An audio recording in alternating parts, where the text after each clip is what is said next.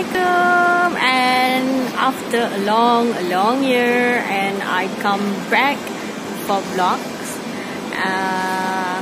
Aku kembali dengan dalam dunia vlogging ni. So tak terlambat aku rasa nak ucapkan Happy New Year to you guys. And as you guys know, hari ni adalah 4 Januari.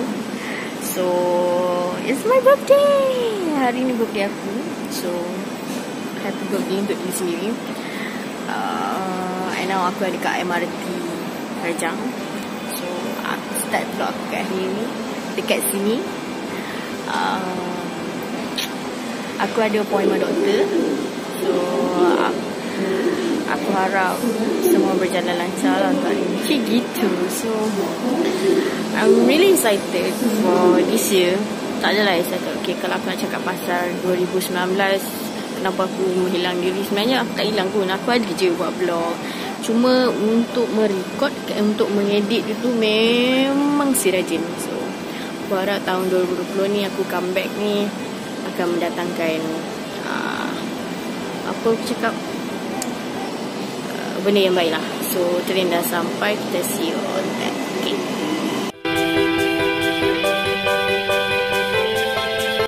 Aku dah sampai dekat Tun Razak. So aku nak pergi ke hospital sekarang ni. Kau tahu tak, aku tadi record video, lepas tu terbalik. So aku nak cerita kat korang lah. Aku nak share sikit story aku yang aku rasa macam bodoh gila tadi.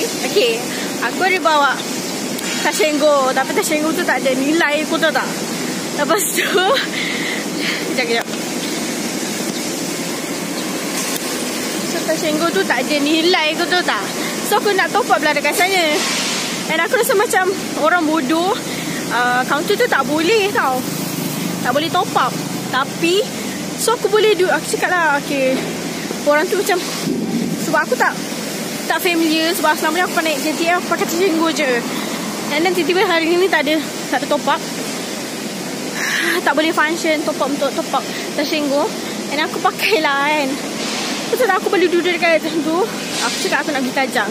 So aku expect orang tu, orang tu expect sediakan tiket tau. Tiket biasa. Rupanya sekarang ni sistem yang KTM dah ada provide kad top up. Kau tahu tak? And then dia bagilah aku kad yang ni. Yang ni. So aku rasa macam dah lah aku ada RM20 je. So aku fikir tak apalah, macam okay lah, pakai tiket biasa dekat MRT aku top up. Sekali kau rasa kau tak macam bodoh ke? Pas aku tahu lah benda ni macam function lah kat ni kan. Tapi bagi aku jarang naik KTM weh.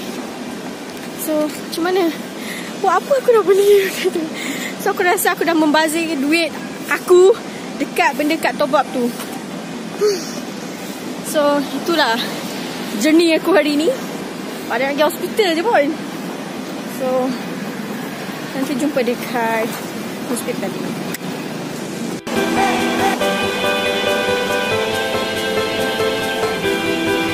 I'm done with my appointment with doctor. Alhamdulillah, so far so good. Cuma kena check up lagi after this. So sekarang ni aku on the way nak pergi KLCC, nak jumpa kawan, nak makan kat sana. So kita jalan kaki.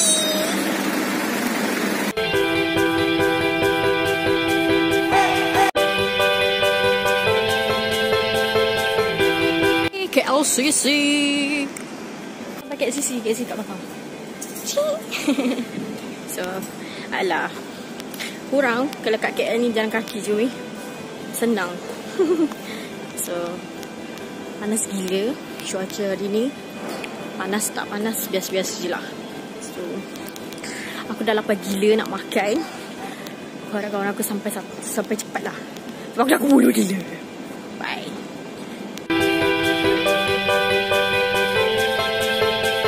Naik KLCC already. So tak tahu nak pergi mana. Lapar, terus nak makan cake fry.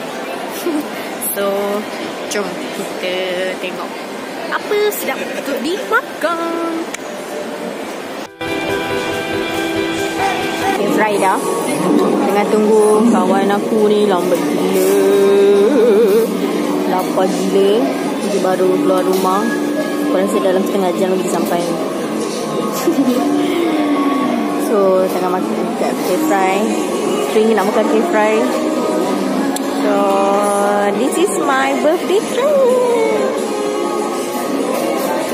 Orang selalu kalau birthday banyaklah duit masuk, ni banyak duit keluar pula. So je lah.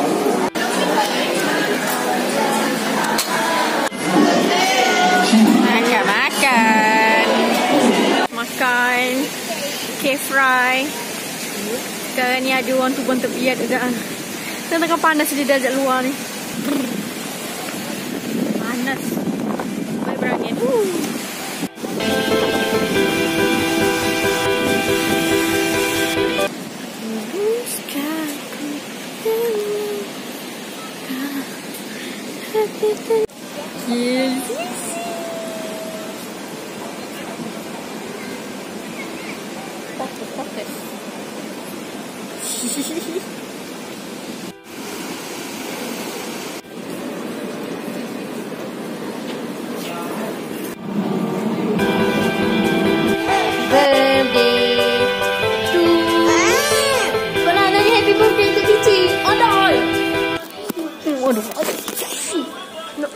Ilah.